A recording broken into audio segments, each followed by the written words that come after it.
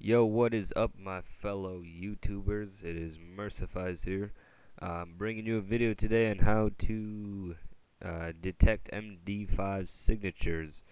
So let's begin. First of all, to do this, you're going to need a program I've created. You can find the download link inside of the description.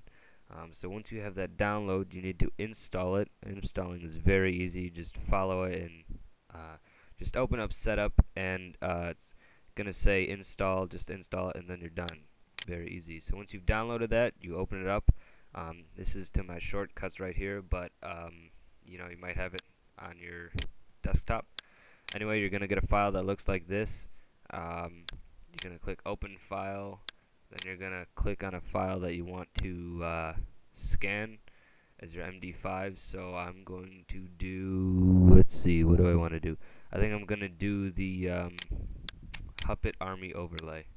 It's a video. There you go. There is your MD5 scan. Um, so yeah, that's about it.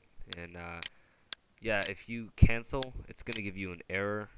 Um, you can just continue it or you can quit out. Doesn't matter. Just that's about it. It's not gonna like freeze up on you. It's just gonna give you a small error, which you can either quit or continue. And yeah, just click continue. So yeah, again, there's a link in the description where you can download this. Thanks for watching. I'll see you guys next time. Mercifies.